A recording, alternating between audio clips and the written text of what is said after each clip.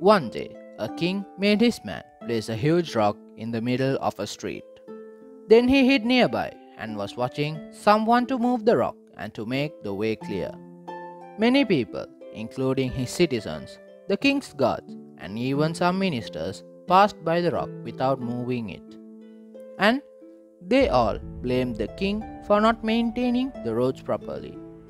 After some time, there came a peasant, a person who is a laborer in agriculture. He was carrying vegetables. When he approached the rock, he laid down his load and tried to move the rock away from the street.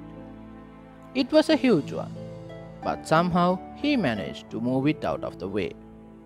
Then, when he came to take his load, he saw a purse lying near the place where the rock had been, and it had many gold coins with a note from the king, saying that the gold was for the person who would move the rock away from the street. Therefore, always remember, no matter how rich you are, no matter how many degrees you have got, no matter where you come from, laziness will never take you to places. If you want the prize, you should be able to move the rocks placed on your way. Think for a minute. See you tomorrow.